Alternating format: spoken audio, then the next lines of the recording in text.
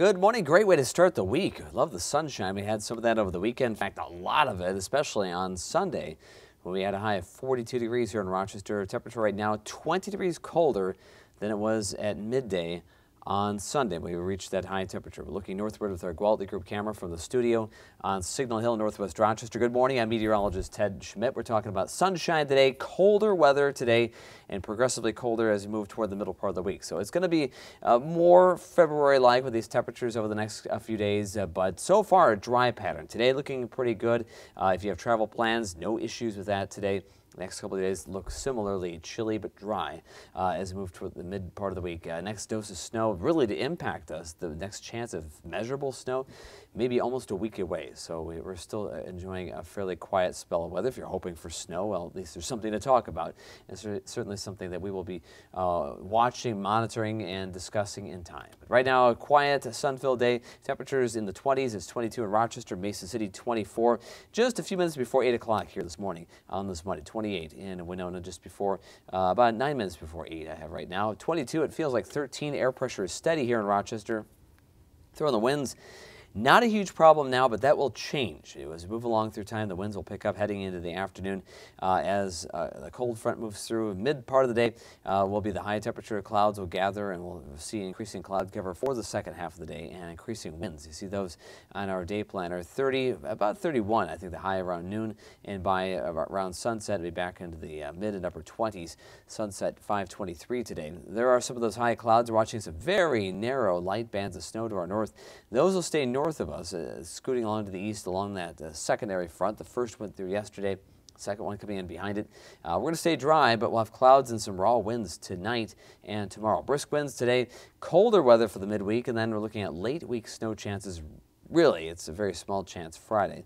And at the end of the weekend, at least through Sunday, there's a chance of snowfall for the second half of the weekend anyway. That may be something measurable. Temperatures right now in the 20s to around 30 regionally. A couple spots up north even colder. That's where we're going to be tomorrow, unfortunately. Definitely taking another bite out of those temperatures with the second cold front coming in. But 25 in Duluth, 29 in Sioux Falls, 39 in Kansas City. Here's Futurecast. There comes that cold front. Middle part of the day, the front moves through. Clouds with it. We'll see cloud cover tonight, a blustery night with raw winds at times reaching 25 miles per hour. And then tomorrow, gradual clearing of that cloud cover. It looks like afternoon may feature at least some sunshine with a diminishing breeze. Still got a brisk breeze around 15 miles per hour. High temperatures tomorrow only barely 20, if that. It does look like we're going to drop quite a bit from there for Wednesday morning, maybe even close to 0 before we slowly recover and see some better temperatures down the road. Snowfall, this is looking at that Friday storm system. This is the GFS about as far out as it goes. And you're not getting a lot out of this. I mean, this is kind of an iffy chance anyway at most. Maybe a quarter inch of snowfall is what we're facing out of that Friday system. It's one on Sunday that may bring a few inches of snow that we're going to watch more closely, but that is 6 days away, and we have a long way before we can really get an idea of what's going to happen there overall. But 31, the high temperature today in Rochester, Algona 29, Albert Lea 30, partly sunny, brisk winds, north winds 10 to 20 miles per hour. Tonight, mostly cloudy, blustery, those winds at times 25 miles per hour, 12 degrees the overnight low.